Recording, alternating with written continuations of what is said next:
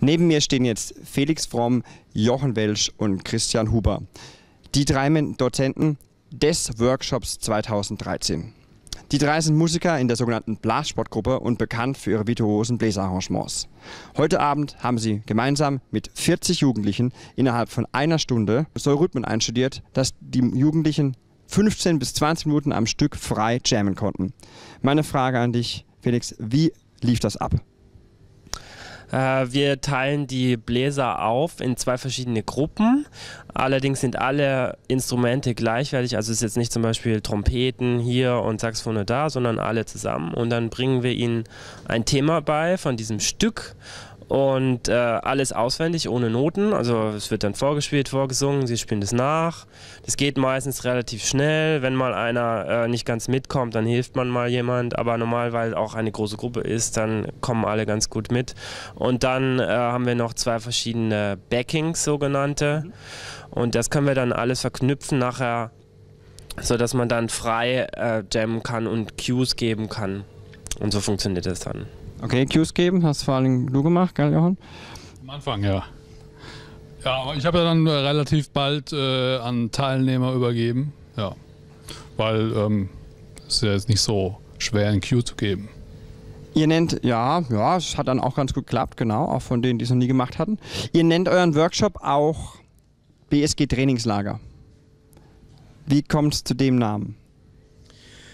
Naja, der sportliche Gedanke spielt bei der Band immer eine große Rolle und daher das Wort Trainingslager. Also vor allem das Ende des Workshops zeichnet sich immer dadurch aus, dass die Workshop-Teilnehmer sich im Raum bewegen, während sie spielen. Und das machen wir ja auch immer. Wir bewegen uns auch auf vielen Veranstaltungen, wo wir spielen, laufen wir von A nach B und spielen dabei. Und das können viele auch nicht, also es ist gar nicht so einfach, wenn man es noch nie gemacht hat, erstmal von den Noten wegkommen, auswendig spielen und dann noch dabei laufen beim Spielen. Daher kommt, denke ich, der Name Trainingslager.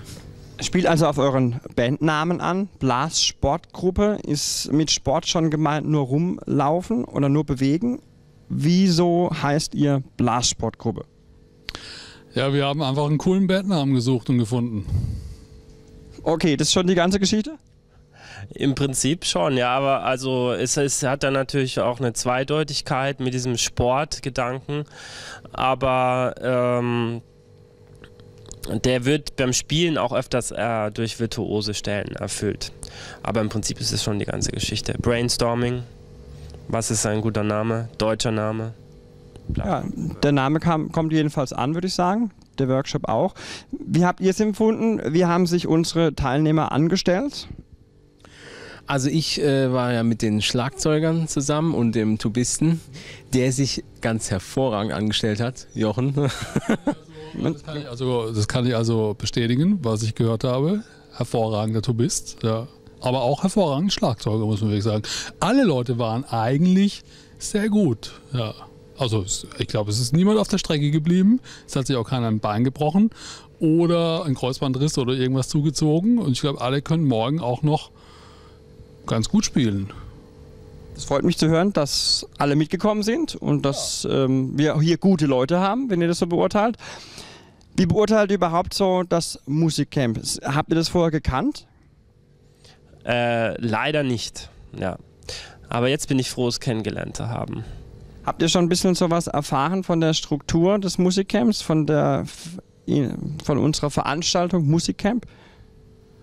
Also ich weiß, dass hier quasi ein Sommercamp ist von dem Bund Deutscher Blasmusik, ja, und ich weiß es nicht, zum wievielten Male es stattfindet. Ich weiß nur, dass es innerhalb von 24 Stunden total ausgebucht war, als es online ging.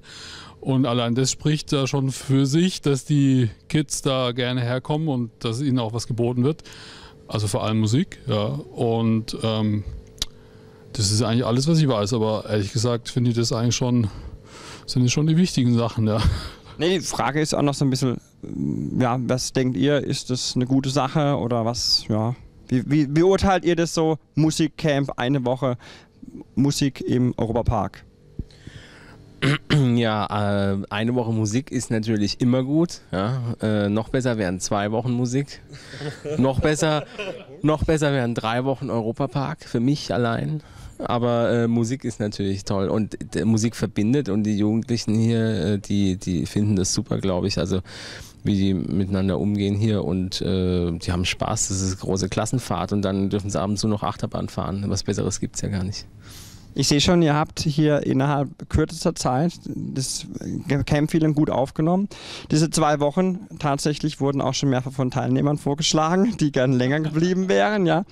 Also ich sage an dieser Stelle einfach vielen Dank für euren Workshop und vielen Dank fürs Interview. Dankeschön. Gerne.